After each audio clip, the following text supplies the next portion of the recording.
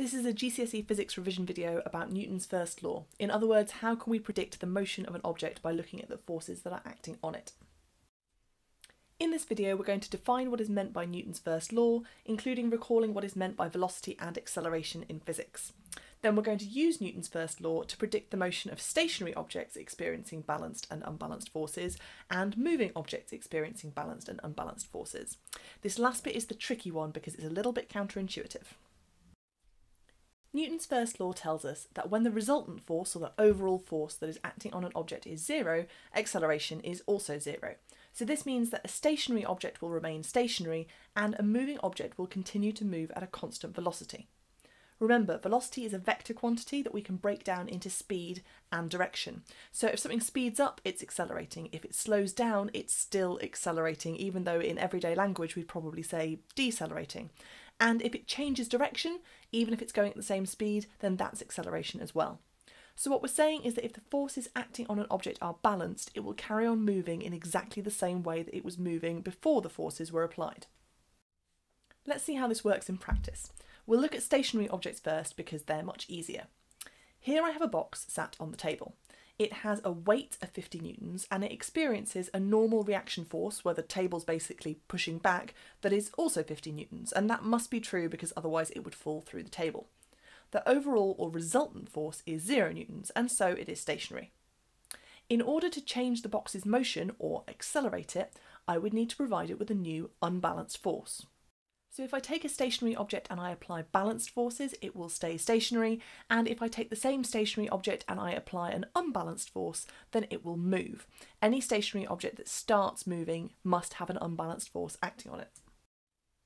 Here are 4 stationary objects that then suddenly experience the forces shown by the free body diagram, all simultaneously, all at the same time. Remember, this is just a model. So what will happen to each one of them? Pause the video and write down what you think. So my first object in the top left of the screen has got no resultant force acting on it. My 2 pairs of parallel forces are both balanced, so the up and down forces are balanced and the left to right forces are balanced. So therefore, if it was stationary before these forces were applied, then it's going to remain stationary now. My second object in the top right of the screen has got balanced upward and downward arrows, but the left to right forces are not balanced. There's a bigger force going towards the left, so there's going to be a resultant force towards the left, and therefore it will accelerate towards the left. So it's going to start moving that way. It's going to move faster to the left than it was moving before. In a similar way, my third object has got a larger force pulling towards the right, so it's going to accelerate towards the right. And then my final example has got a bigger downward force, so maybe I've suddenly hung a weight off this object, and also a force to the right, a resultant force to the right. So therefore it's going to move down and to the right, and it's going to move on a sort of diagonal like that. Now, moving objects are not harder exactly because they do have completely consistent rules, and as long as you follow the rules, you're not going to get confused. But they're counterintuitive because the reality of what happens is not what we expect. The problem is that it's easy to think of a moving object as having a force acting on it that's kind of pushing it along, but that's not true. Remember, Newton's first law says that even when the resultant force is 0 newtons, a moving object will continue to move at a constant velocity. So let's look at an example. Here's a boat with 5 main forces acting on it. There's its weight, the force that's caused by gravity acting on its mass, upthrust from the water sort of pushing back as it pushes down, thrust from its engines propelling it forward, and then the combination of water resistance and air resistance, which will combine together in one arrow and just call drag.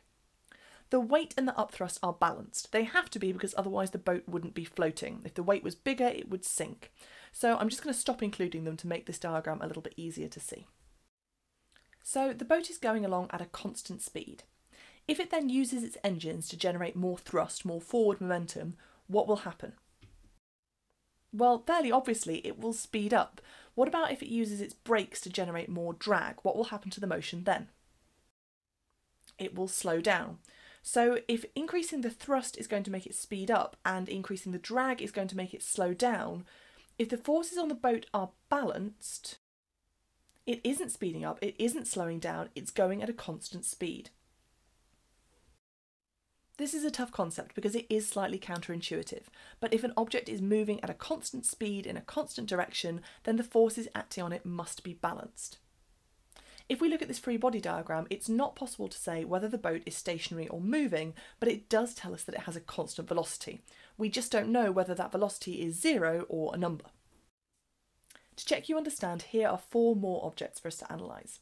This time, before we apply the forces shown by the free body diagram, they all have a constant velocity. They're all moving at 5 metres a second to the right. Then they experience all of the forces shown by the free body diagram simultaneously. Pause the video and write down what you think is going to happen to the motion of each object.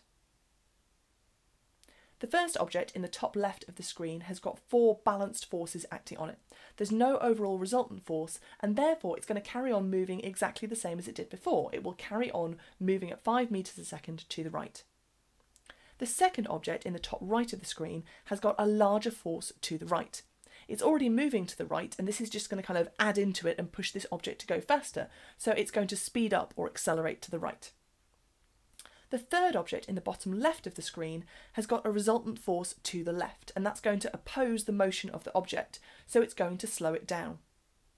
And then finally, we've got 2 unbalanced forces that are perpendicular to each other, and this is going to cause the object to continue accelerating to the right, but also change its direction and move up slightly.